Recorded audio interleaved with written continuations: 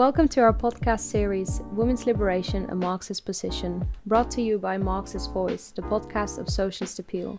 There will be a 3-part series where we put forward the Marxist position on the women's question. We will cover the following main topics: how to fight for women's liberation, which we'll be discussing today. For the next episode, we'll be republishing a talk on the origins of women's oppression, and another episode will be published on what are the lessons from historic struggles, such as the Russian Revolution. There are a lot of different outlooks and answers to these questions. However, what we will do is answer these from a Marxist position, that is on a materialistic and class basis. This series will help in clarifying why Marxism provides the only true revolutionary answer to this important question. If you would like to read more on this question, I highly recommend visiting our education hub, socialist.net/education, where we'll have a range of resources on everything from how to fight oppression to philosophy and more. The website of our the International Marxist Tendency, has also a wealth of material that we highly recommend, which is marxist.com. To introduce myself, I'm Lubna Badi, member of Socialist Appeal, and today we have a guest speaker with us, Fiona Lali.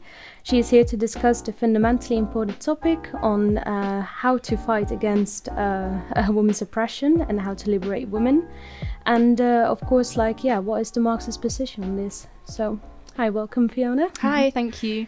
My name's Fiona. I'm the national organiser of the Marxist Student Federation, and I've been an activist with Socialist Appeal for a number of years now. Thanks. Great. As we know, today is, of course, International Women's Day, or should I say International Working Women's Day, as we, of course, are claiming back, essentially, as Marxist. The working aspect has, of course, been dropped over time, but it has been celebrated, by the working class, essentially, and has really, truly revolutionary roots. So I guess to go into the first question here for Fiona is what we're discussing today is obviously how to fight for women's liberation, but essentially of course this is something that the first question is, why are we talking about this? Because given, in Britain, and I would say in many, say, Western countries, women have gained the legal rights, essentially, the legal equality to men. So, of course, say on paper, men and women are equal and they're all should be treated equally.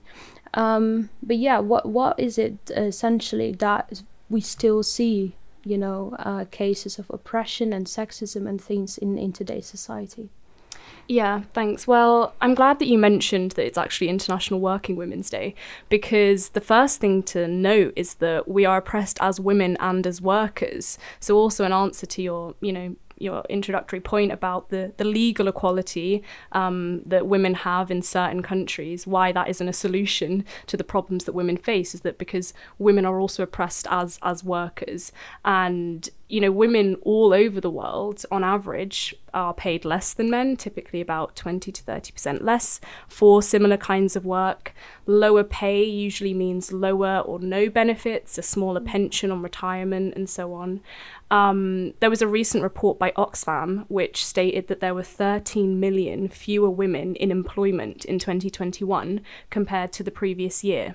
20 million girls, on top of that, are expected never to return to school due to the strain that coronavirus has put on poorer households. I think the COVID pandemic in general has exacerbated all forms of inequality in society, and that applies to the oppression of women as well.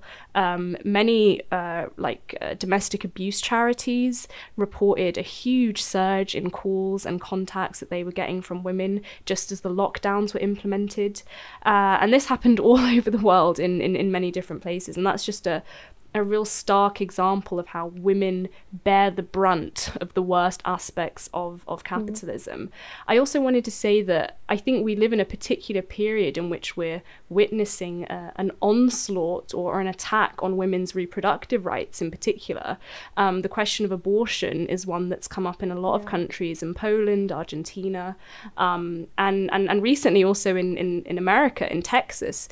Texas passed an anti-abortion law, a real draconian anti-abortion law, which is so punitive that you can be punished, you can be sued if you help someone getting an abortion, let alone try to get one yourself. So if you drive someone to an abortion clinic, you can be sued by a private citizen. So this is the period that we're living in, and women are angry, and because they're being attacked on all different fronts, right? On an economic front, but also in their own political democratic rights, such as the right to abortion, for example.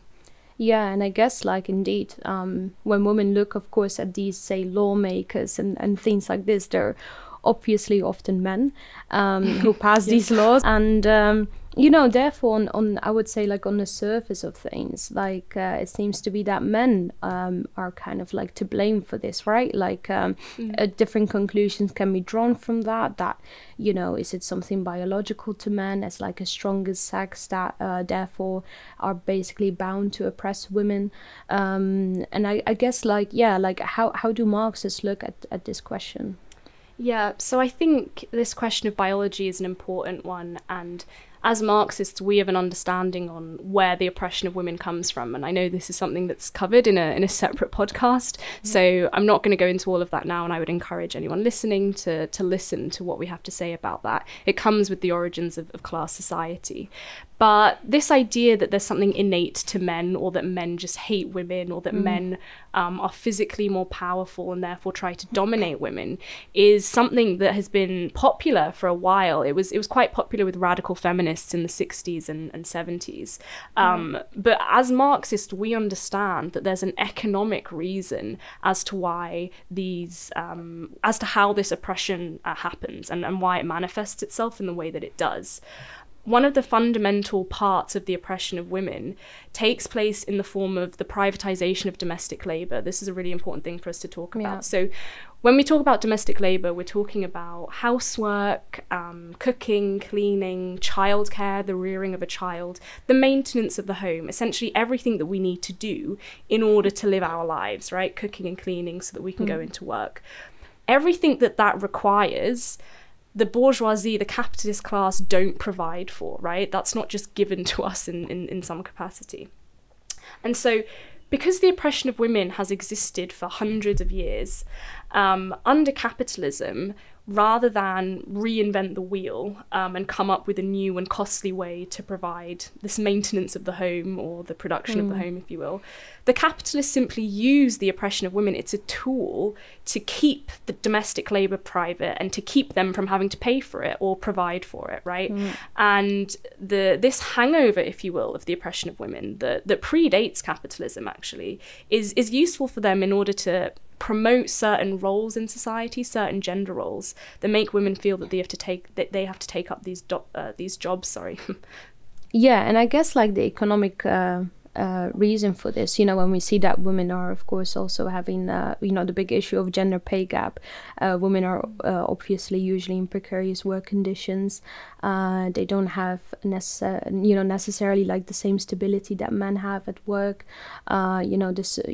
Proper, say, permanent contracts. They are usually in jobs that are, like, quite precarious, for example, like healthcare and retail, where they don't have the same security as men have, lack of maternity leave and healthcare, accessibility and things like this. And of course, are working long hours and heavy jobs and stuff. And you can see how they are usually, therefore, the ones who have been hit the hardest in times of crises. So we can see, like, clearly that this is not something like a cultural attitude, as for example, like professors like Jordan Peterson answer on this question and say that women are just, too nice to basically ask for more.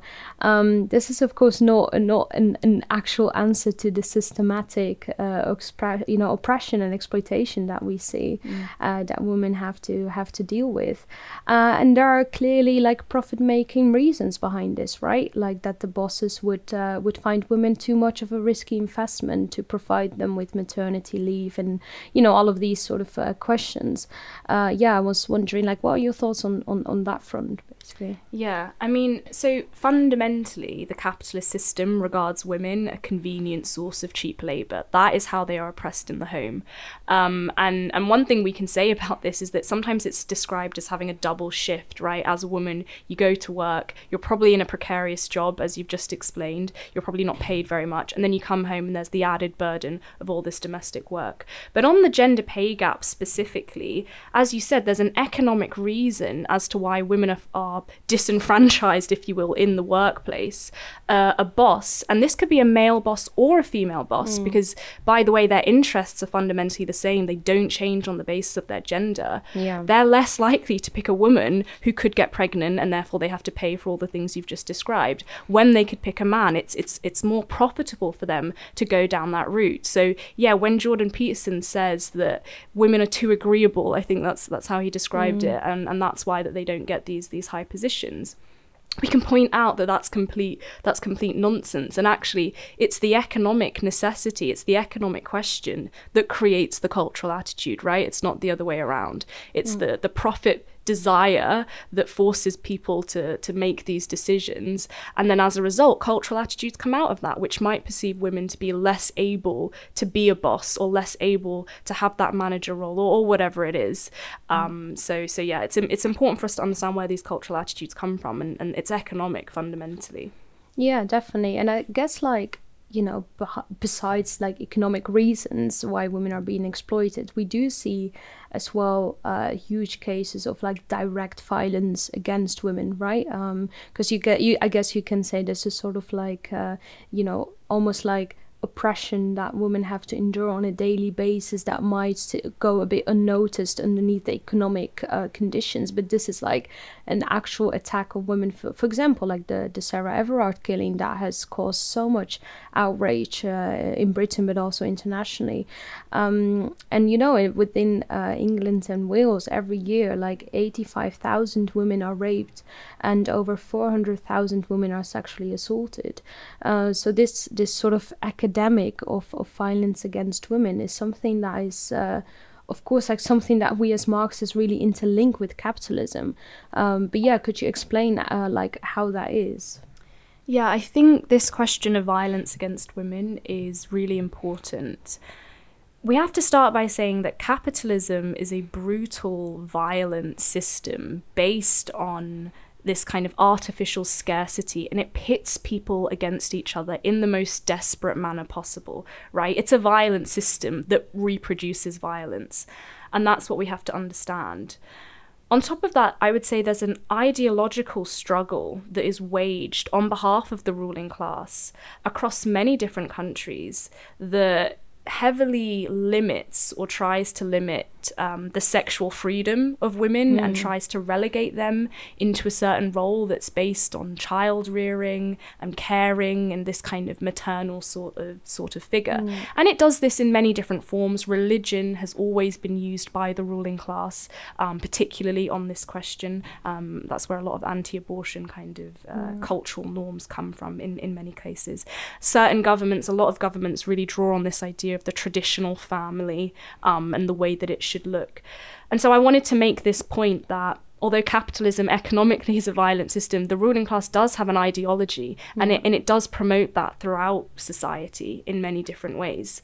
That ideology is disseminated through many different forms. And obviously working class men, the working class in general, are born and bred and educated in that society, the one that the ruling class promotes its ideas into. And so they're not immune from its pressures. The ruling class, through the media and other forms, I think push this idea that men have an interest in maintaining capitalism and maintaining the system the way that it is. And crucially, that they have something to lose if women do gain more independence in all these different forms, whether it's sexual freedom or whatever it is. All of that, and if you take on top of that just the violence of the situation, the desperation that capitalism forces people into, that is what produces violence. That is what produces, unfortunately, the violence that we see. The oppression of women historically is buried under the weight of culture and religion and different societal norms, but these norms are produced and reproduced in different forms of society in order to justify this double exploitation that women face as women and as workers. Therefore, I'd say that the violence that we see is a reflection or even a regurgitation of class society itself.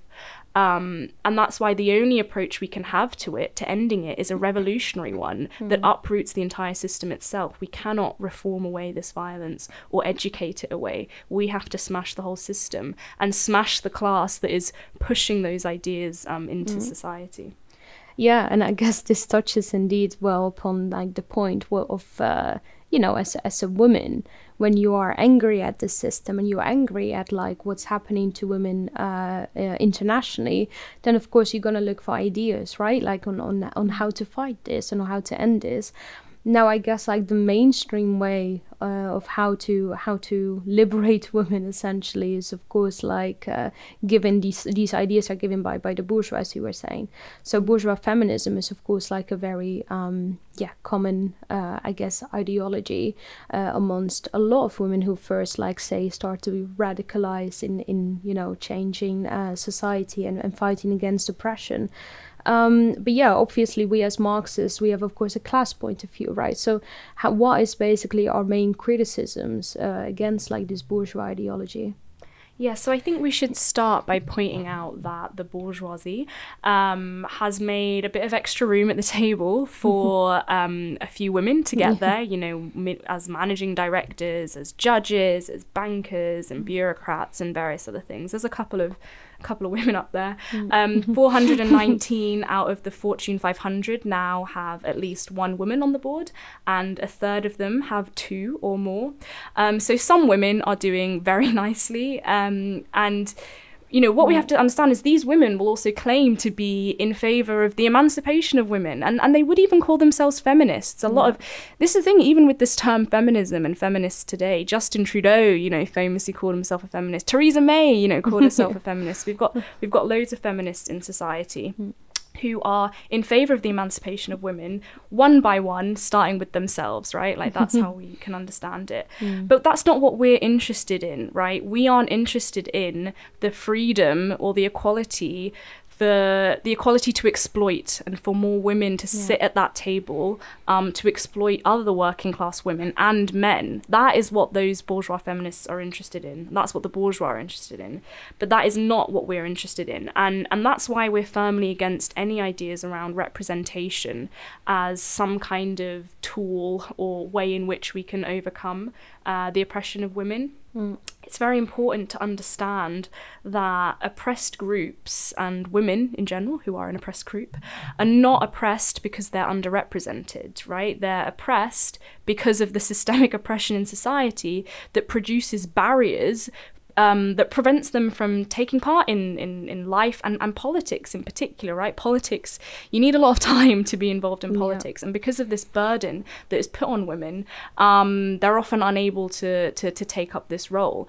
But specifically on this issue of representation, or maybe not even just representation, but this idea of just having more women, at the top of a system or involved in the system, in the capitalist system, as a way to undo some of the problems that women face. If you look at Mexico is a country that has a real horrific issue with femicides, right? 10 women a day are killed, are murdered in Mexico.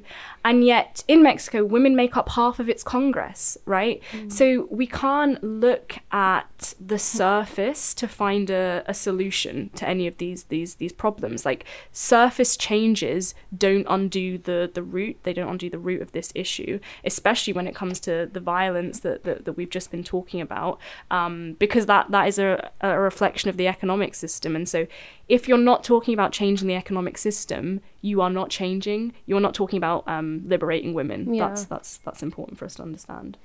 Yeah, I guess like one of the other things, that they mention, say bourgeois feminists and stuff, is basically the idea of safe space, right? Like excluding basically men from these political discussions and from even political movements, because they would be like, say, too dominating, too to women, essentially, like to have our own safe space, essentially, to just talk about our issues and our problems that we're facing and things like this. But yeah, what is the Marxist position on this then, like on the idea of safe space and even excluding men from this political fight, essentially? Yeah, I think this raises a few different things. Obviously, because of the ideas that exist in society. And by the way, Marx makes the point that the dominant ideas in any society are that of the ruling class. So the cultural attitudes that exist that make men, generally act in a certain way, or women generally act in a certain way, ultimately are a reflection of that. We have to start off by saying that. Yeah, so when it comes to the question of safe spaces, I think the first thing to say is there's a difference between, and I think, obviously women have the right to a safe space from violence and abuse, and, anyone who's a victim of such things, they need shelters and adequate facilities to help them deal with that. But there's a difference between that and political organising and the class struggle. The victory of the class struggle is dependent on the unity of the working class, and that means men and women and any oppressed group under capitalism coming together on the basis of class in order to uproot our main enemy, which is the ruling class, which is the capitalists and the capitalist system itself. And this is really important, because what we have to think about is, what does it mean in practice, this idea of excluding men from the struggle? What does that look like? And what would it do to a movement? If we understand that capitalism is the source, is reproducing the oppression of women, then we need a class struggle. We need a revolution fundamentally to overthrow that. And that involves the advancement of the class struggle. So just to give an example, in Spain, there was a powerful women's movement that had been developing for some time. And it had managed to win over certain unions to make the unions call for a general strike, right? And this was to take place on International Women's Day, or International Working Women's Day, as we should call it. And this is a huge thing, a general strike, right? Because a general strike poses the question of power concretely. It shuts down the entire economy, and it shows people who has the real control and the real power in society, right? It's about consciousness at the end of the day. So this had the potential to be quite instrumental, you could say, in the advancement of the women's movement and women's liberation, but also the working class in general. But the point is, some of the leaders of that movement, some of the feminist leaders, declared that men shouldn't be a part of it, and it should only be for women. Only women should take part in that strike.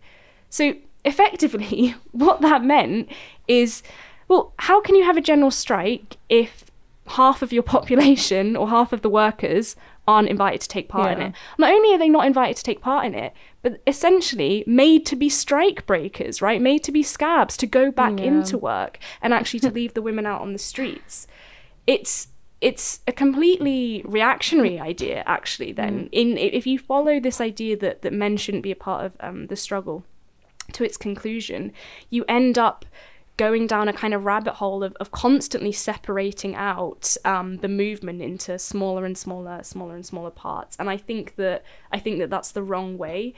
The other thing is that the best way to combat the prejudices or backward ideas that might exist, and that do exist, amongst different working class men or our male colleagues, the best way to combat those prejudices is to actually bring them into the struggle of women, incorporate them into it, and make them aware of the problems, right? And it's through that process that we start to see the undoing of some of those ideas. It's through struggle that workers learn. And that applies not just to the immediate economic or political struggle that's in front of them, but also, how are we going to win this, right? It's through strength, it's through unity.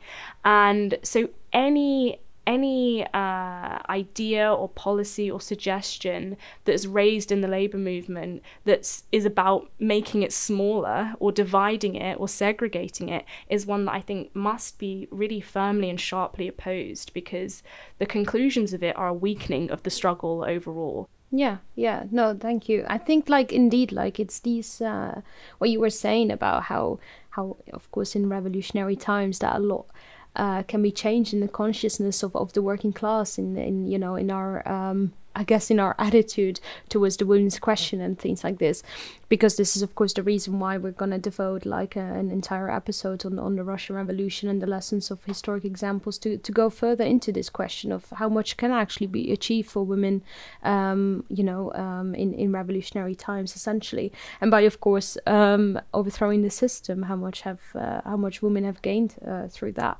But I guess like now that we have sort of laid out our criticism of course bourgeois liberalism, I guess like the next point is, well, what is the Marxist position then on how to fight for women's liberation? We say that the best way to fight sexism is to bring in male workers into the fight, right? To make them a part of the class struggle itself. And this is for two reasons. One thing is that if we want to fight the oppression of women, we have to fight capitalism. The way that you're going to do that is through the unity of the working class, which can then have the power and the consciousness to overthrow it. But also in terms of our day-to-day lives, in terms of the violence that some women face, intimidation, male chauvinism, all of these issues, it is still through the class struggle and huge mass movements that we're able to undo this, because that is a question of consciousness at the end of the day, which moves and advances on the basis of huge events, and the class struggle is an important aspect of that. There's also concrete things in history that we can look to as evidence of this that I think are worth mentioning. One famously is the miners' strike in this country, which was a huge battle that took place, and through the development of that battle and that class struggle, there was a transformation in terms of the way the men viewed women and viewed their wives, and there's a lot of personal accounts of this that you can look at because of the role that women played in that struggle, and how needed they were in order to help support the strike.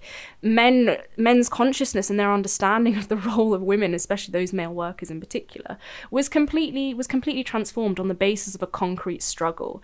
And after that fight, there's a lot of accounts of how the role that men played in their families in terms of looking after children and so on and so forth was completely different. There's another example that I want to highlight, which was a couple of years ago.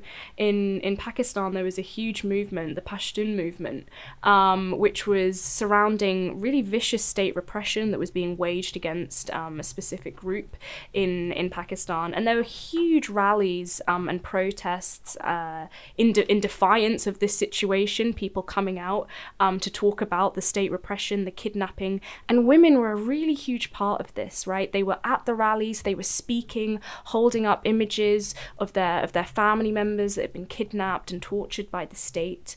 And many of the women who took part in that said that they felt safer and more empowered in those rallies, at those protests, than they did in their day-to-day lives, just walking down the street. And that's because the attitude that many of the men in those protests had towards them was completely transformed, because they're looking at them not just as women who are supposed to have a certain role in society that the ruling class consciously promotes, but actually looking at them as comrades and realizing that if we're going to win against the state, if we're going to win this struggle, we need everyone, we need comrades, and we need to unite. And we're seeing that these people are strong and that there are comrades in struggle. And that's a really brilliant example, I would say, of the importance of actually bringing people together, men and women in this case, in order to undo these backward ideas and undo that kind of social interaction that does dominate women's lives in that way. And it's a model for how to overcome sexism also in our day-to-day lives, right? Not by pushing men out or not by pushing anyone out, but actually bringing people together on the basis of events. That's what's going to transform things. Yeah, and I guess this shows like how it lies on a class basis, right? That they united as a class, and of course, yeah, in the fight against capitalism, obviously, is what we need to fight for. As women are of course fighting, for all of these class questions, right? Like housing, healthcare, jobs, all of these, like security, essentially, in life, which is very much like this scarcity that is of course created by capitalism is something that they are fighting for, united as the working class, essentially. Yeah, and it's a false scarcity, right, at the end of the day, because we actually have the resources to provide adequate housing housing and healthcare, and all of these things would be the solution to many of the problems that women face in terms of if you're trapped in an abusive relationship that you can't leave and you're in a lockdown and all of these questions. If we lived in a society in which women could just live they didn't have to worry about their rent, on their housing and their financial situation, then they would be free from those constraints. But also going back to the question of domestic labour and housework, all of that can and should be socialised. We could have mass laundrettes, mass canteens. There's no reason why that has to remain a private issue, the burden of which put on women or any single individual. But capitalism is the barrier to all of those things. Capitalism will not invest in those issues, in those sectors, especially capitalism today, which is in crisis and unable to provide any kind of reforms, let alone what we were just talking about.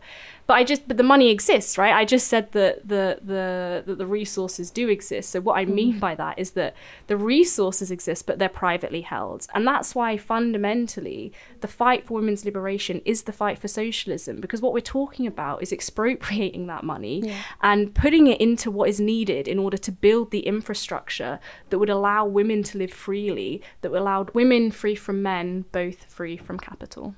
Look, I've spoken a lot about the importance of the class struggle here today and the advancement of the class struggle, but that's not going to happen on its own. The overthrow of capitalism is not going to happen on its own, and ultimately that's what we're trying to build here. We're trying to build a revolutionary organisation that is able to see it through to the end, right? To see through the overthrow of capitalism, but not just that, but the construction of a socialist society where we do plan the economy and we can invest in what we need to in order to liberate women and to liberate the whole of the working class.